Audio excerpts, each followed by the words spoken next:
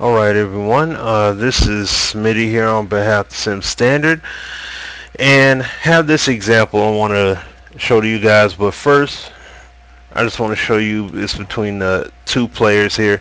Now the thing that I'm focusing on with this is the awareness in regards to the read and react, because they're both looking back at the quarterback before making a play on the ball.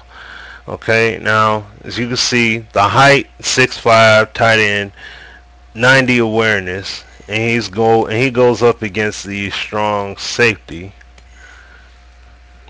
This particular Kovacs right here, 86 awareness, but he's 6 feet tall. Okay, now let me go to the replay here.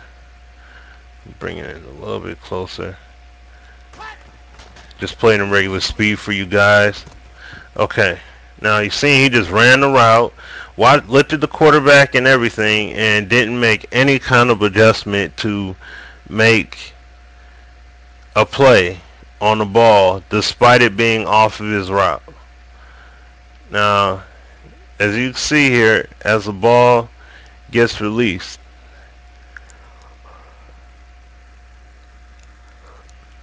and as you can see, both players look back at the ball, and the ball's already launched. Now despite the trajectory being inaccurate, the tight end could have made an adjustment right here at this point. He could have made an adjustment, and he could have possibly made the play on the ball before it even got to the defender's hands when he performed this jump catch. But he did absolutely nothing. This is the kind of stuff that has to be fixed. This must be fixed moving forward in regards to the read and react system. I've had too many plays where the defender will react but the receiver won't react. Like those instances where you have a broken play and you're scrambling around the pocket, and you'll have the wide receiver will run his complete route and then just stop and stand there, and then you'll throw the ball to him, but then the defender will quickly move in front of him and try and make a play on the ball, instead of the receiver stepping in as well trying to make a play on the ball.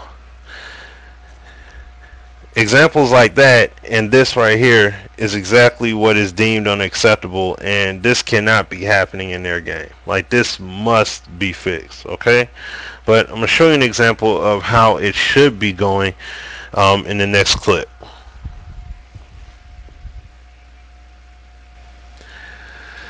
Alright everyone, real quick example here. Just want to play it regular speed.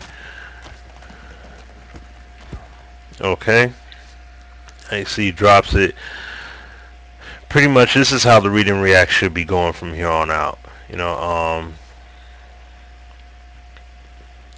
have the tight end here engaged with the defender. Now it's the way that the defender is engaged is the key thing in this example right here.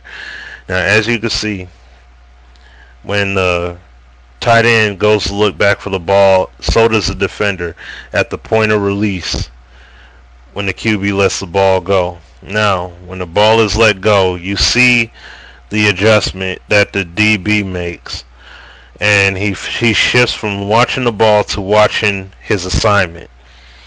Now the key thing here is that because the tight end has been looking the entire time, he makes a legit play. He chokes up on his route to make a play on the ball. And that's the key thing that must happen every time, especially in this kind of situation or any situation where both the wide receiver and the defensive back are both looking at the ball. If they're both looking at the ball and they both see the trajectory, clearly they see the trajectory where the pass is coming toward them, both players should be choking up on their route trying to make a play on it. And like I said, because and this is the thing, the positive thing is, yes, because the defender is watching the receiver the entire time, he's going to know where his location is if he caught the ball in this case. But the problem to it, the negative side is he gets took out of position because his focus was completely on his assignment instead of the ball. Okay, so moving forward, if the players are respectfully, like I said, both watching the ball, they both should be making a play on the ball. Otherwise, everything should play out the way it should play out. And this is a perfect example in this scenario right here. Okay, so alright guys, until the next time, this your boy Smitty. I'll holla at y'all later. Peace.